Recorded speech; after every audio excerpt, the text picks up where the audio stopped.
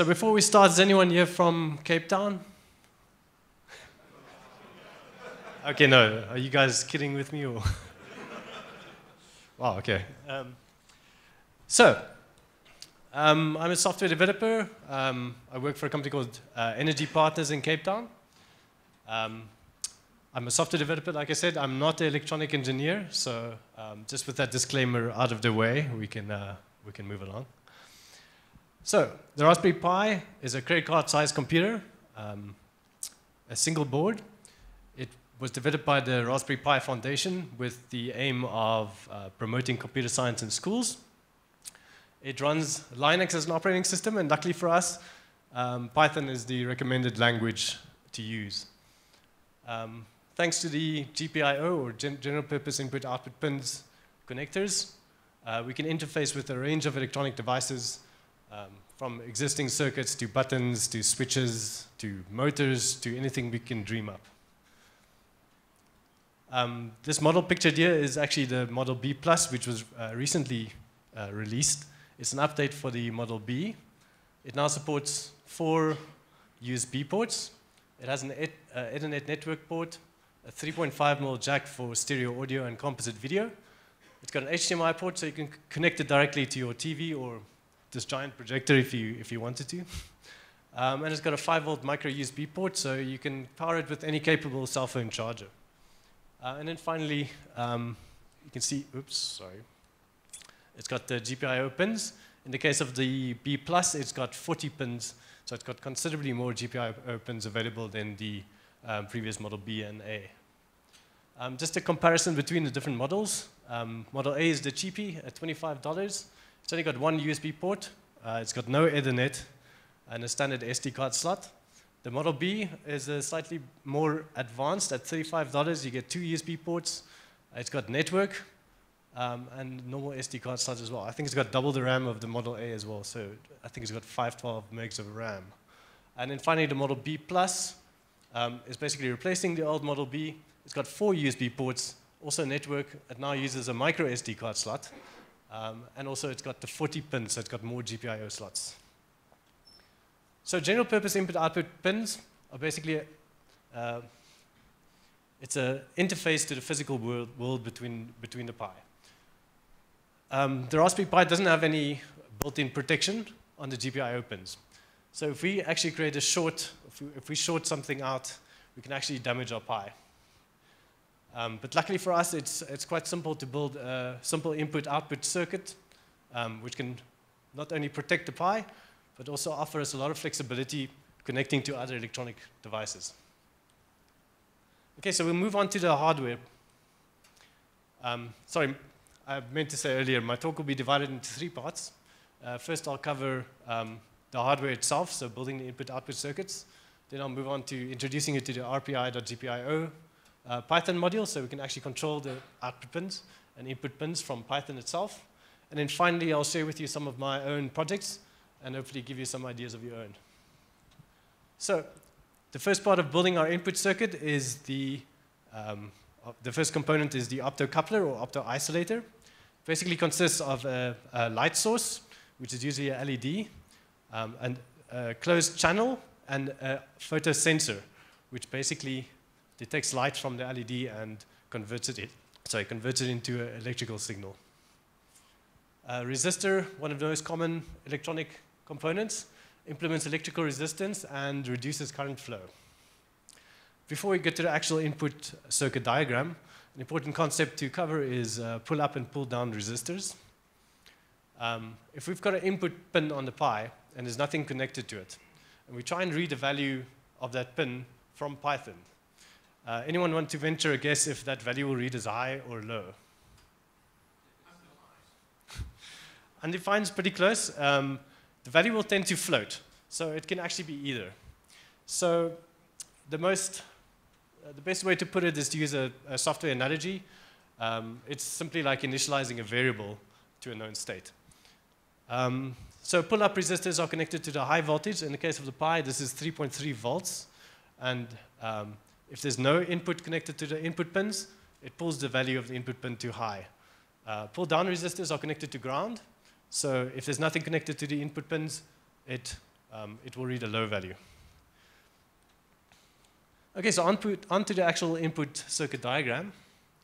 On the left-hand side, we've actually got our input connections, that we're actually measuring.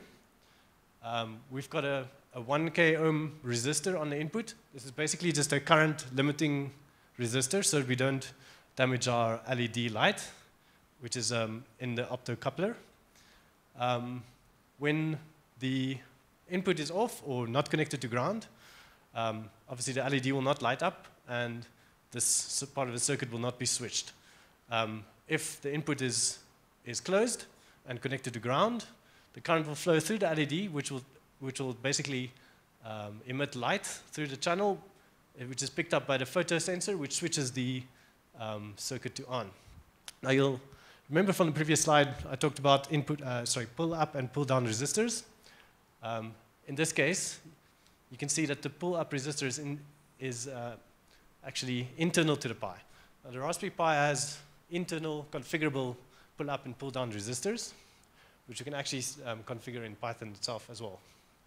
So in this case, if the input is open or off, the pull-up resistor in this case will cause a value of high to be read from the input. And if it's connected, then it'll read a low value. Okay, so onto the output circuit. The first component we'll talk about is a transistor. It's got 3 leads. It's used to amplify or switch signals. If we apply a low amount of current to the base of the transistor, then a larger voltage is allowed to flow between the collector and the emitter. A relay is basically an electrically operated switch, and we can use a low power signal once again to basically switch the relay to on. Onto our output circuit itself. Now, a relay can switch a variety of voltages, but the Raspberry Pi only outputs 3.3 volts and only very few milliamps. I think a max of 50 milliamps across all the output pins before you start blowing stuff up.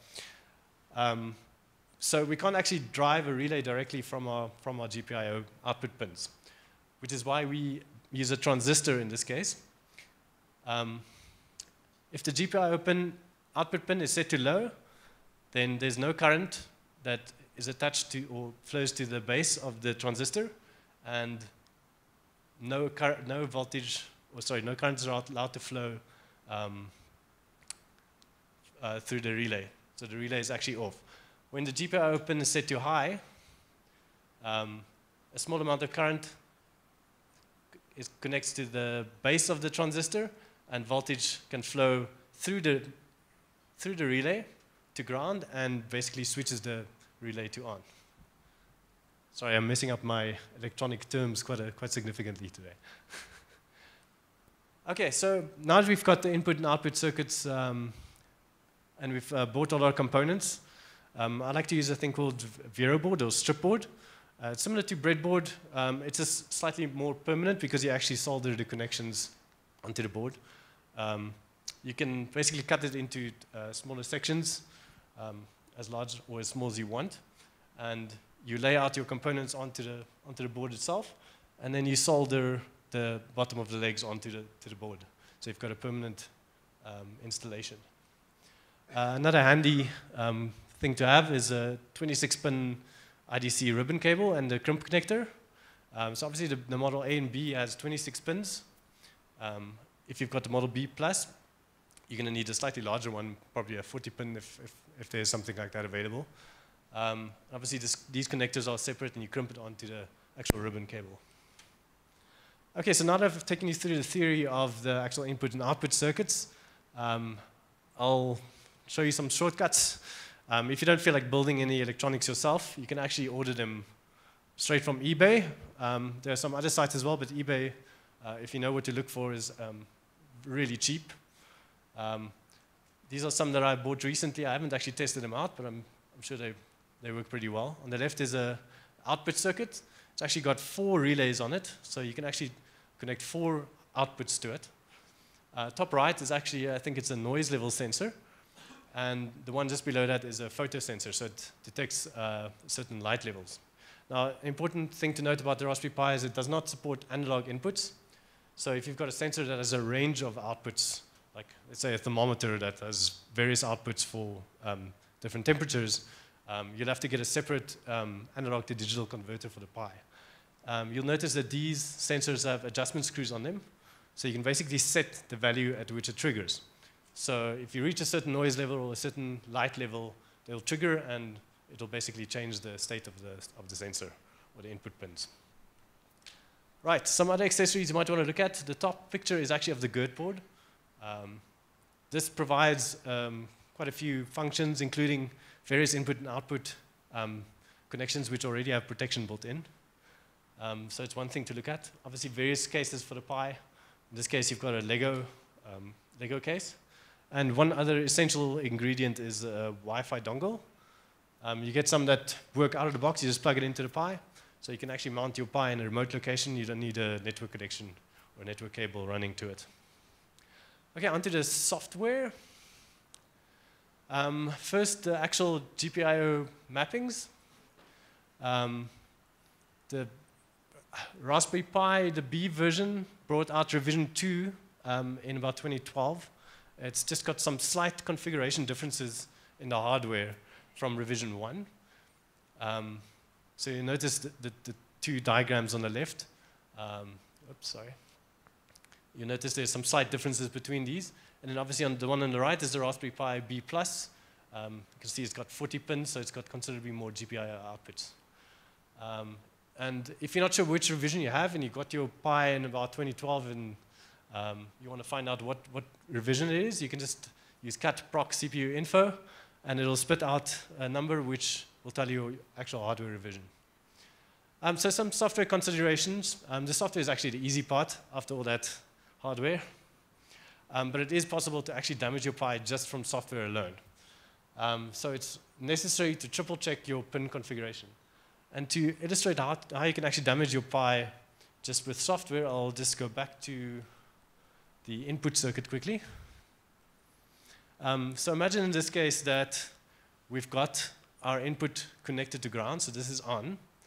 And now we accidentally configure our input pin as an output pin, and we output a value of high. What's going to happen? Exactly, it's going to be a short. The magic smoke will come out. I don't know if you know about the magic smoke. It's what makes all electrical components work, but once it escapes, it no longer works. There's no way to get the smoke back in again. OK, so those are the software considerations. So I introduced you the RPi.GPIO module. And depending on your distro, it's probably already installed. I know Raspbian specifically has it installed already. You might just need to upgrade it. If it's not installed, just use pip install and install it.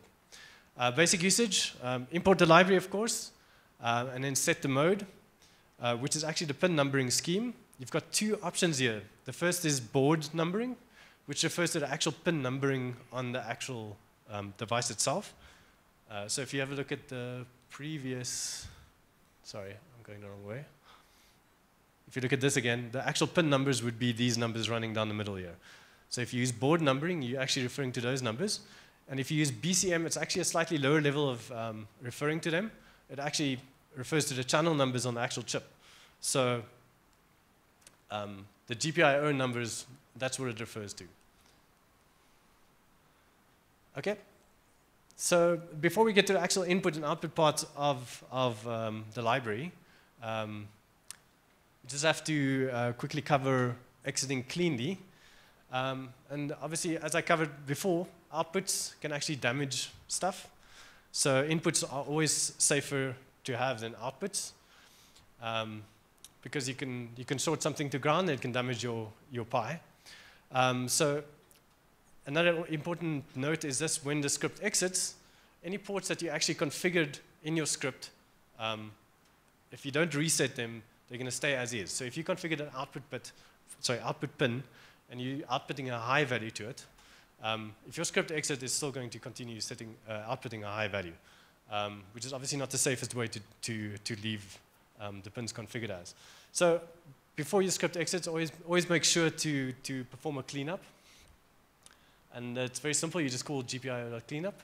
And it's important to just remember that if this is on the last line, it's not necessarily going to be where your script exits. So if you have an exception that occurs that you're not catching, or if you have a keyboard interrupt, then your script might exit earlier. So you just need to accommodate for that. Setting up inputs.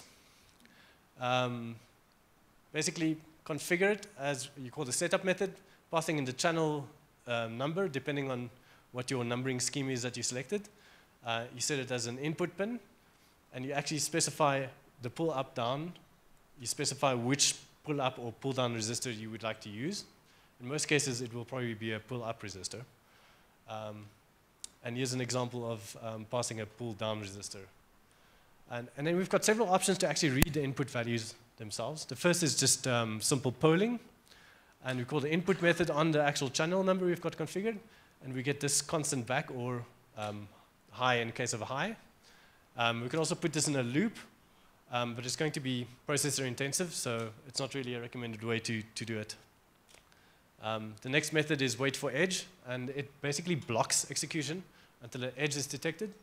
An edge is basically a change in value, so if the state of the input pin changes from high to low, then that will be an edge. It will be GPIO.falling. If it arises from a low value to a high, that's rising, and both would actually mean that you actually want both edges to be detected. Okay, so the next method is event detected, and it's designed to be used in a loop with other things. So I know Neil is giving a talk about Pygame in the other room.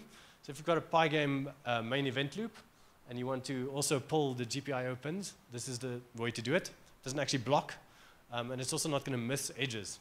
So it's safe to use in other event loops. And then finally, we've got the threaded callbacks. Now, the GPIO library itself runs a second thread just for callbacks. And you add one by calling the add event detect method, passing in the channel, which edge you're looking for, and then your own callback method. And that will obviously be called in the separate thread. So outputs are actually significantly simpler than inputs. Again, here we set the mode, and then we set up the pin as an output. This is, again, the actual pin number that we want to set up. And then outputting values are very simple. To set the output to high, you just call the output method, passing in the channel number and the actual constant. Low, same thing, but just passing in the low value. You can also read the value of, or the current state of an output pin by calling the input method. So if you want to toggle something, you can actually use this method to get the current state and to apply the opposite. Okay, so on to an example. In my house, or the current project that I'm busy with, is to take one of these IP cameras. What I'm going to do is actually install it at my front door, so that when someone actually presses my doorbell, obviously the first thing I want to do is to actually hear a sound, so there must be a bell or a buzzer or something that sounds. And then the IP camera should take a picture of the person and actually send me a notification on my phone. So that's my current goal. To test this and to write the software for it, I just bought a simple momentary push button. And I had an LED light strip lying around, which I'm using as a replacement for the bell or the buzzer. And I'll show you some code, some simplified code. Okay, so first of all, we're importing our GPIO library, and we're importing the time library as well, because we're going to add a bit of a delay once I press the button. We want the LEDs to light up for a few seconds, or the bell to sound for a few seconds. Then we configure our input pins. It's just hard-coded in here, just to simplify the code. We're setting the mode to BCM. Now, if you remember, that's the actual channel numbers, so I'm referring to the actual GPIO pin numbers here. Not the actual pin numbers, the GPIO channel numbers. Then we enter a while loop, which runs indefinitely.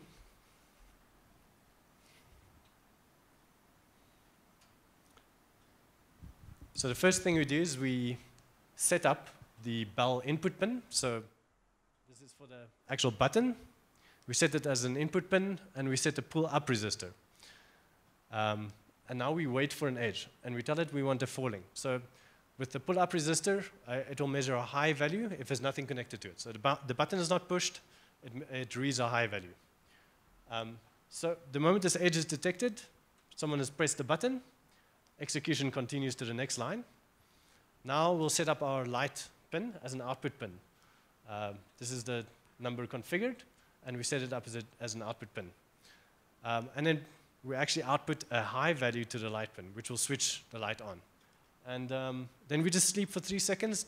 So basically the light's on for 3 seconds, and then we run GPIO cleanup.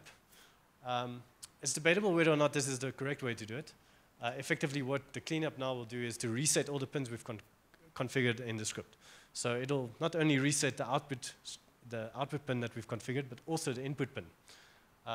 An alternative would be to just take the output pin and, if you were really paranoid, just to change it to an input pin, which would obviously be safer. But yeah, it's debatable which approach is the best one. Now you'll notice that this entire while loop is actually wrapped in a try except. And this is just to make sure that we also catch not only keyboard interrupts, but also any other exception. And then we perform a GPIO cleanup in the finally clause. So it's just to make sure that if any uncaught exception happens or the user interrupts the script, that the cleanup still executes. And effectively our output pins are reset, or all our pins are basically reset back to the original state.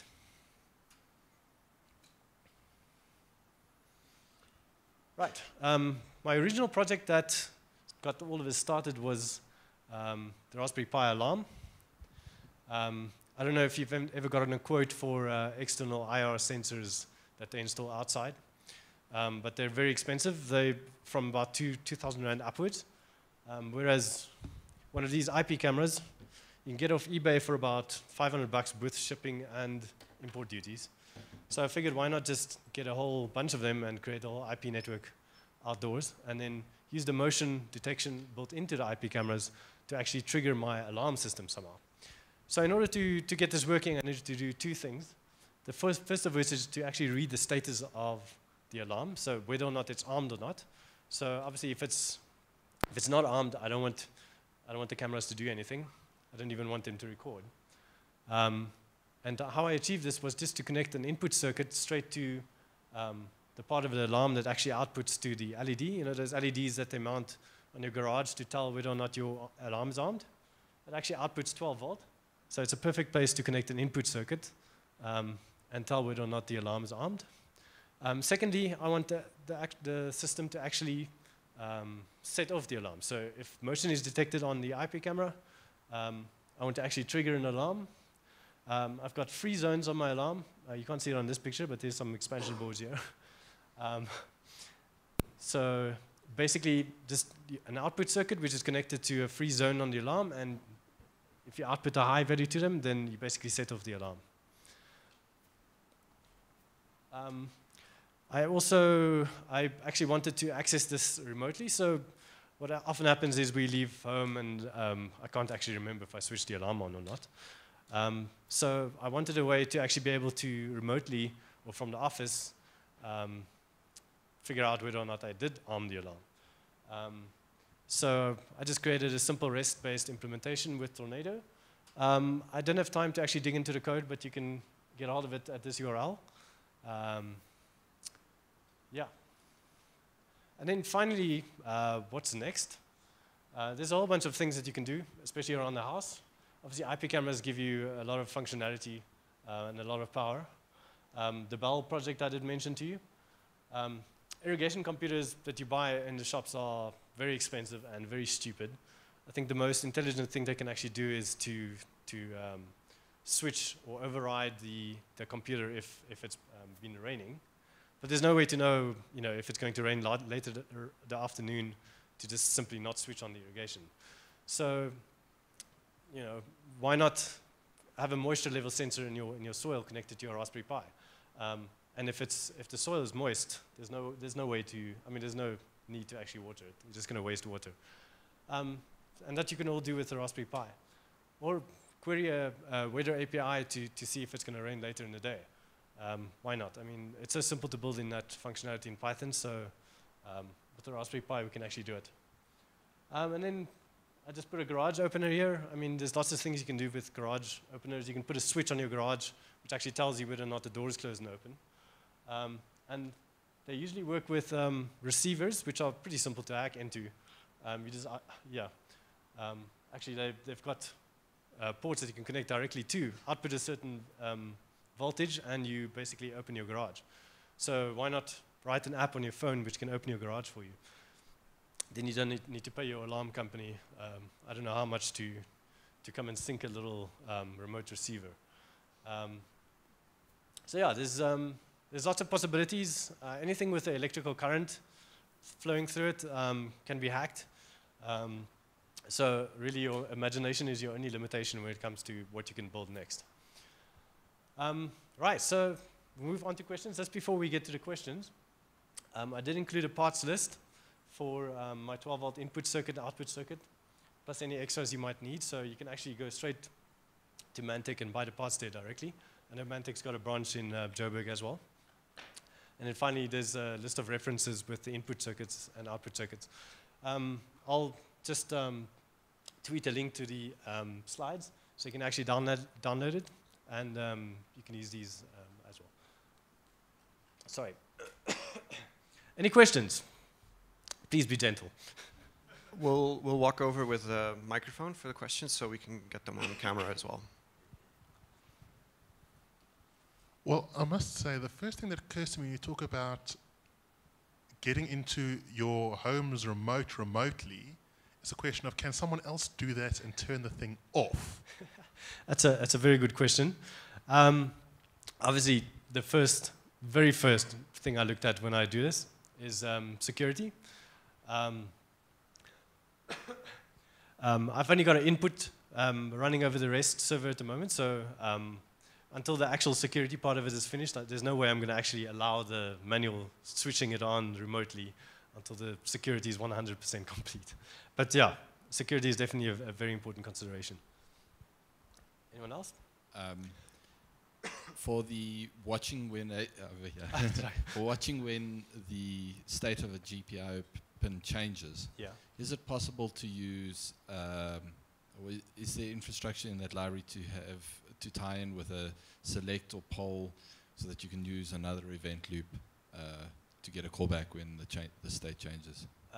Well, there's two different methods that you just mentioned. The one is in the event loop, and the other is a callback. So there's two different methods. In the event loop, sorry, where did I? I'll have to scroll quite far back now. Oops, too far back. Sorry, never mind. I'm not going to go back to the method, but there's the one method which you can use in a poll, which doesn't block the CPU, so it also doesn't miss the edges at all. So it's safe to use in a different event loop. The callback, there's another one to specify which callback you. Oh, thanks so much. To specify which callback you want called. Does that answer you? Sorry. So if I have, let's say I'm using the glib event loop, that has a way to say put a file IO watch on. So could I say, for example, have set up so that I get a callback in a glib event loop, for example, or a async IO event loop? I think I know what you're talking about now. I actually tried to do exactly the same thing with Tornado. I was trying to insert the same thing in the event loop, but I actually couldn't get it working properly. So I'm sorry, I can't answer your question. Anyone else? Other questions?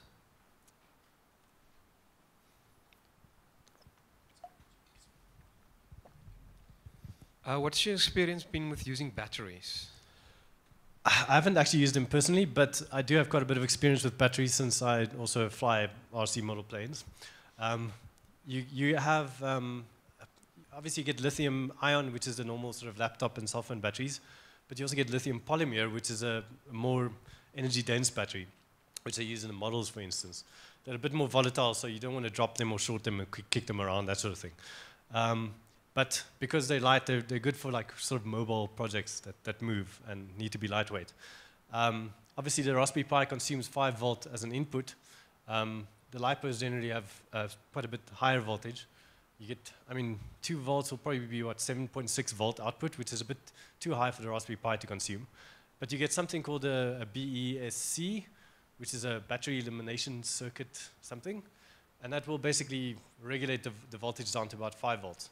So you can just connect any LiPoly battery straight through a BEC connector straight to the Raspberry Pi to power it. And I've actually used the BEC, but connected to a 12 volt power supply to power the Raspberry Pi as well, which works perfectly well. So in theory, any battery you can connect with a BEC and it will work perfectly fine. Obviously, the BESC will have a bit of efficiency loss as it converts the voltage down to 5 volts. So you can accommodate for some loss there in efficiency, but obviously best be to match your input voltage as close as possible with the battery. Anyone else? Yes.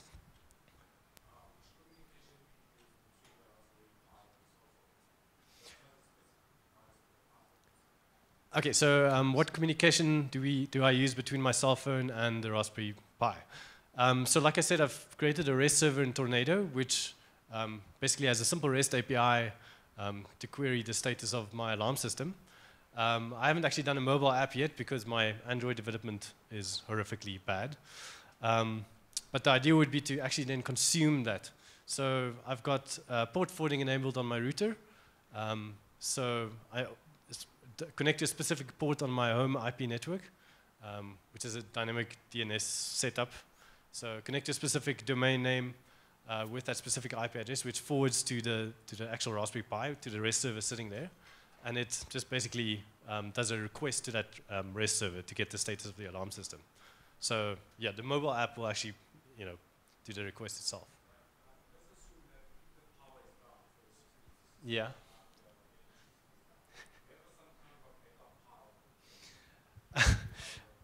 Well, the alarm system itself, is also connected to mains. So obviously your limitation will be if your power goes down, what's going to power your alarm? But a lot of alarms these days are powered with a 12 volt lead acid battery or whatever, which will keep them alive for a few hours if the power goes down.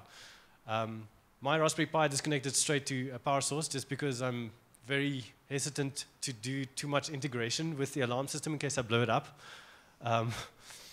But in theory, you can actually connect your Pi to that same battery source. But you just have to be careful with the power use of your Raspberry Pi and whatever's connected to it, so that you don't drain that battery so quickly that your alarm system becomes completely useless if the power goes out. So if I want to do the GSM second to communicate with my phone, Yeah. where should I forward? Yo. So you want to connect the GSM module to the Raspberry Pi? I'm actually not sure. Sorry?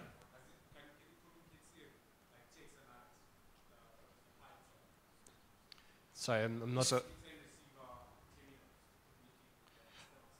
probably what would be easier with that is to get a cheap GSM, like a 3G dongle, USB, stick it in there over your USB on your Raspberry, on your Raspberry Pi, and then just talk over serial ports with AT commands. What he said. Any other questions? I have a question. Sure. So the Raspberry Pi came out of an environment of getting kids more into computing, right? And I'm really excited about it because I got into computing because of simple things like this. I found out that my computer could make music, right? And I started programming because for me it was a musical instrument. A lot of the examples you've shown here are for guys about your age who have a house and care about an alarm system and keeping a garden green. And that's awesome. That's really cool. I'm really inspired by hearing these things. Just your whole setup with port forwarding and stuff. I'm like, sounds fantastic. But like for a child who's or a teenager, 12, 14, what kind of projects have you seen that you thought, if I was 12 or 14, this would have rocked my world? And what kind of budget would you need to get started with that? Like what sort of price ranges for, like, I don't know, something fun? What are we looking at? Well, the nice thing with the Raspberry Pi is you get the exposure to the hardware side of it, which is fantastic because there's a visual element to it. I mean, to actually program some Python code and to switch a little light on, it's kind of a magical thing because, I mean, as software developers, we're not used to seeing sort of hardware manifestations of our software that we write. So I think anything visual, and obviously children respond to something which, as much, impact as possible. So if you take that a few steps further and you create something, with quite a wow factor, that'll probably impress the kids. As far as price is concerned, you can get these components really cheaply off places like Mantech or whatever. If you know what you're looking for and you know where to shop, even eBay has completed circuits for next to nothing. And so if I'd want to wow my nephew, about $1,000 would get him a bunch of hardware that he could work with. Well, that'll get you a Pi and a power supply probably. Yeah. Okay. So what number? Well, I mean, 2,000. $100 will probably get you all the components in the world for any project that you could ever conceive of. Okay. But that's in addition to buying the Pi and whatever else you need for the Pi, so the power supply and HDMI cables and SD cards, etc. Another question back there. Hi. It's actually an answer, not a question. On the battery thing, you can get all these like battery booster things for cell phones, and they actually work pretty well if you get strong enough ones. Are you talking about the sorry, what do you call them? Like those monkey things? The recharging things. Yeah, you get these things for like recharging your cell phone, but it's like an extra battery that you plug in with USB. Actually, I have one right here. And you also get solar powered ones as well. So there's some pretty cool options if you look at that. So you can solar power your Raspberry Pi? Yeah. I got this one off eBay for about $100. It's got about 13,000 milliamp hours in it. Yeah, exactly. It actually has USB ports on it. So, I mean, I could right now probably plug my Raspberry Pi into it and it would power it quite sufficiently. The earlier models of the Raspberry Pi were quite sensitive to voltage fluctuations. And the moment you apply load to a power source, you tend to get a bit of a drop in voltage. And some of the earlier models were very sensitive to that. But I think with the revision 2, I've never had any issues. And I'm sure with the B+, they've actually also made some other improvements to it. So I don't think you'll have any issues actually powering it with a battery brick like that. Cool.